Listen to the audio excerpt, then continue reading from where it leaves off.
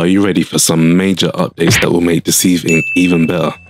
Well, get ready, because the developers of Deceive Inc. are hard at work making the social deduction extraction game even better than before. We're going to be breaking down the latest upcoming updates the developers want to put in the game. Get ready to infiltrate the game like never before, because we've got some top secret updates coming to Deceive Inc. Early fights and spawning locations. The developers are working to improve the spawning system for agents. This is mainly to reduce the early fights and provide a better spawn balancing. By improving spawn and pacing, players will have a better chance at having a fair start to the game, and it'll make sure the gameplay is more balanced, more enjoyable for everyone. There was a few times where you just spawn in the start of the game and you're literally right next to one of your enemies. They shoot you, and yeah, it's just crazy. It's just chaotic. So improving the spawning system will help the early game a lot.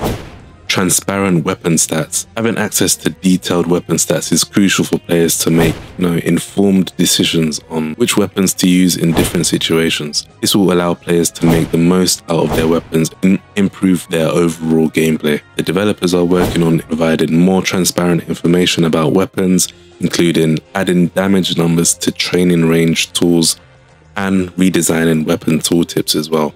You don't really want to be going into fights not knowing, having a clue how much damage your weapon does, and you're just guessing who's going to come out on top. You want to have a better idea. It needs to make sense, basically. You don't just want to be running around like a headless chicken. Shooting innocent NPCs. Shooting innocent NPCs has been an issue in the game, and it's not appropriate for the game's theme, really. It's meant to be about who can be the best spy, who can be sneaky and get out. There's just a lot of people just going around shooting everyone in a room and getting out, scot-free. It's not fair.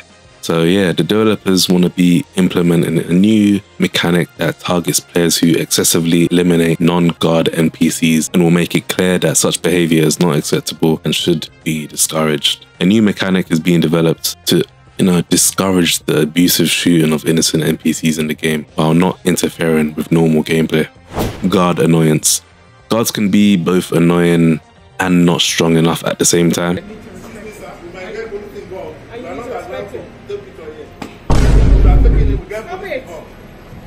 Get the police, my friends. They can't do anything.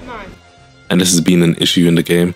By making guards less annoying and more reliable, players will have a better experience while still feeling challenged by the game. The developers are working to improve the security guards' AI and accuracy. Vertical audio. So this is when someone might be below you or above you, and you can hear them, but you can't tell where they are. Like, you can't tell if they're above you, below you. It's a little bit confusing. So the developers want to improve vertical audio. Understanding where fights are happening in vertical situations is essential for players to strategize and plan their moves. By improving vertical audio, players will have a better chance at understanding where the action is happening and will be able to make better decisions in the game.